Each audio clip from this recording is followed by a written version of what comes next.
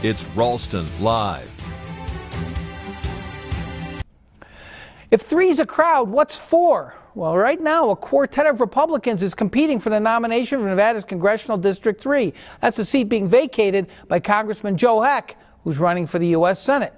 Here's a look at the four Republicans in the race so far. Former Nevada Policy Research Institute boss Andy Matthews, State Senate Majority Leader Michael Roberson, perennial candidate Danny Tarkanian, and Dr. Annette Teijeiro. She's an anesthesiologist whom we welcome as our guest this evening. Mr. Matthews visited Ralston Live back in July. You know what?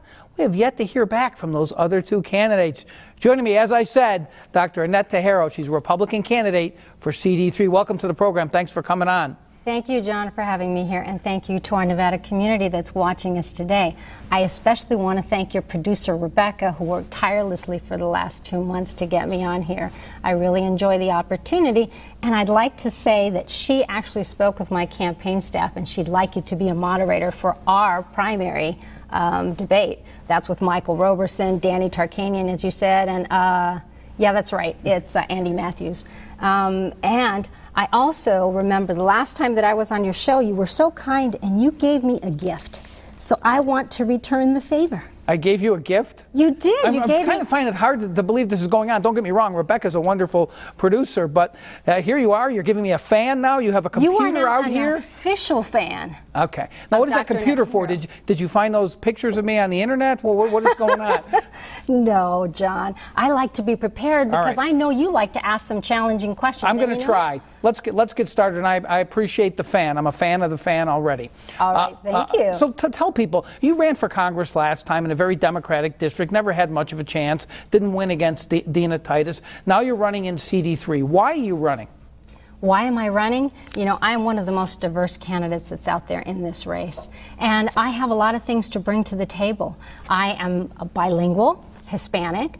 I am obviously a doctor, as you mentioned before, so I'm very analytical, very detail-oriented. I'm also a wife of a veteran. I am a mother of 3 children. And I have spent over a decade analyzing legislation for our Nevada state legislature to make sure that we had the right laws on the books for our patients. So there's so much more. You can go to Annette for Congress to find out.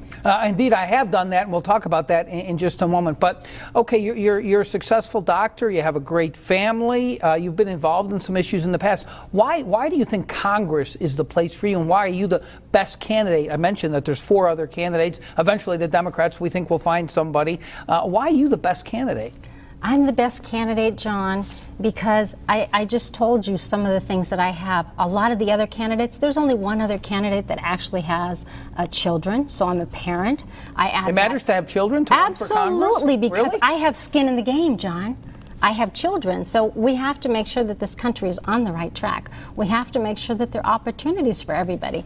I come from a low-income family, so I know what it's like to have to live paycheck to paycheck, to struggle, to be able to have an education that brings me to the level that I am now.